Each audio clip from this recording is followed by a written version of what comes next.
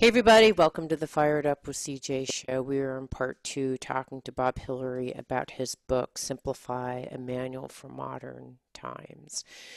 And we were talking about Bob's experience of being unhooked from society, living off the grid, no electricity, no gas, no Wi-Fi.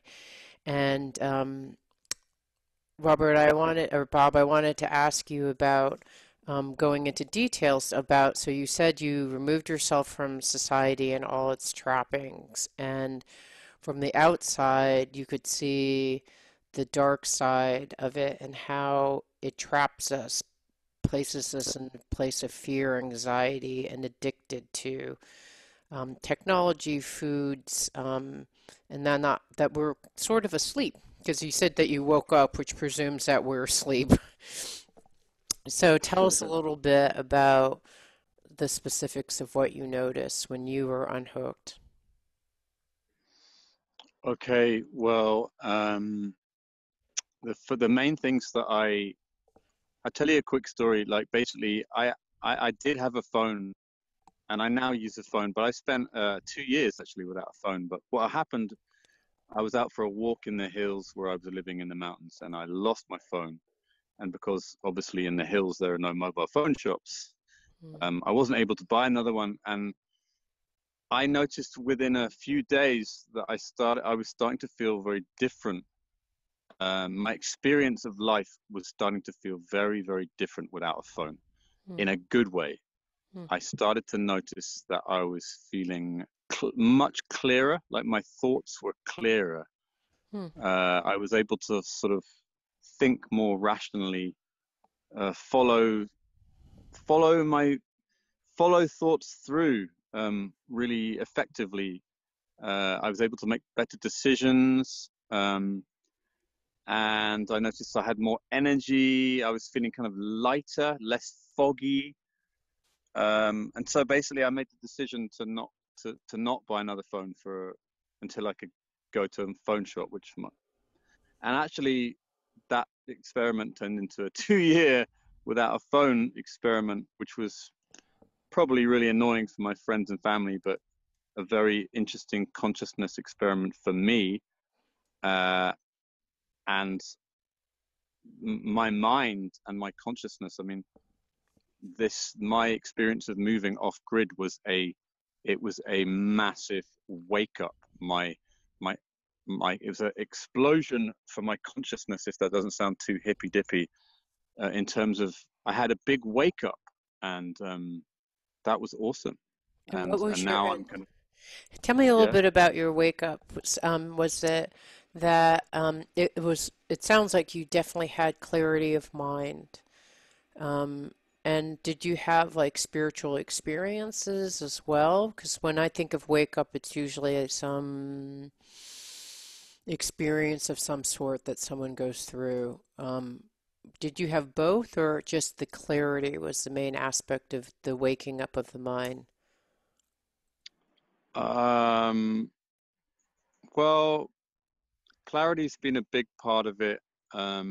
Learning to live my life according to my higher purpose Mm, has been the big one for me. Of like, mm, before I did that experience, I was hooked into the grid, I was hooked into society, I was caught in it, and that was why I had the urge to do something about it, to get out, because it was like mm. my soul was like, ah, enough, I can't do this anymore, there's got to be another way, and I think a lot of people are feeling like that right now. Mm, you know Maybe I was a little bit one step ahead of the game for whatever reason.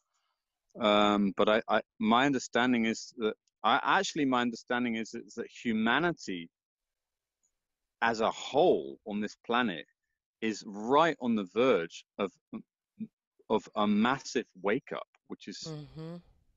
pretty epic and a bit scary, because what happens if you've got 7 billion people all waking up? You get a lot of chaos, is what you Right, get.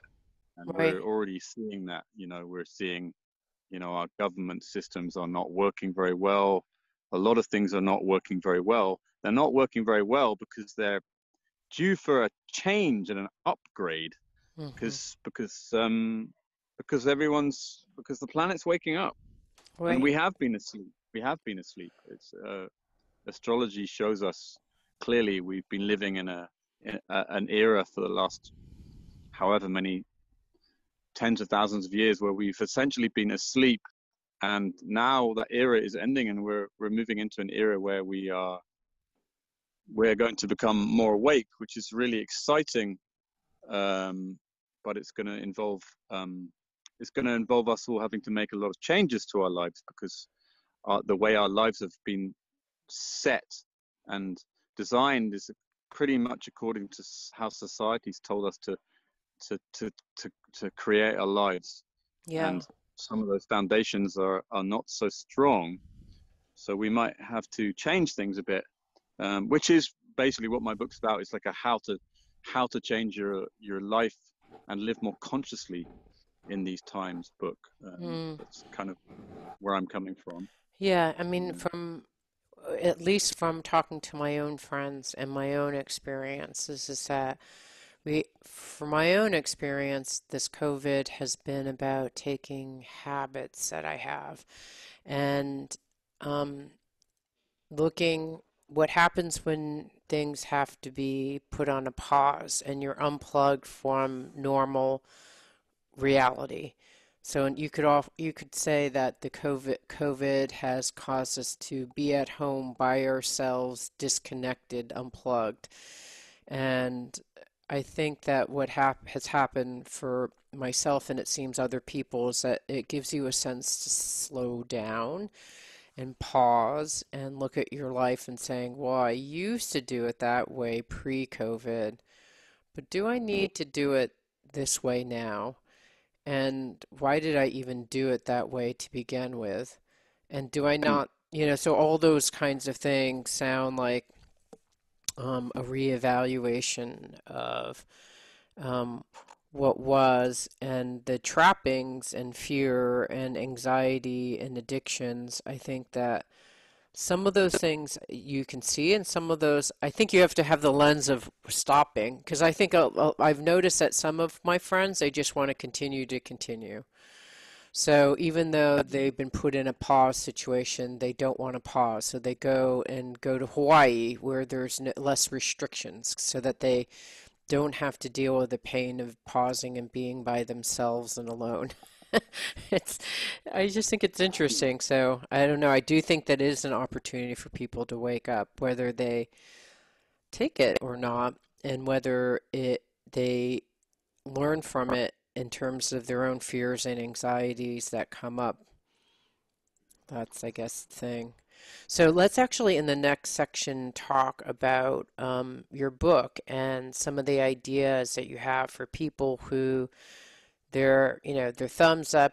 We believe in what you're saying. We want to do it. Tell us now how to move forward. So in the next segment, we'll just be talking to kind of the practical realities of we are living in an unplugged way, in our own ways here in COVID land.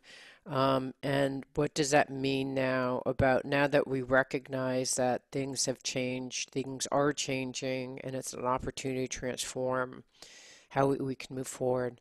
So thank you so much. And we've been talking to Bob Hillary about his book, Simplify: A Manual for Modern Times.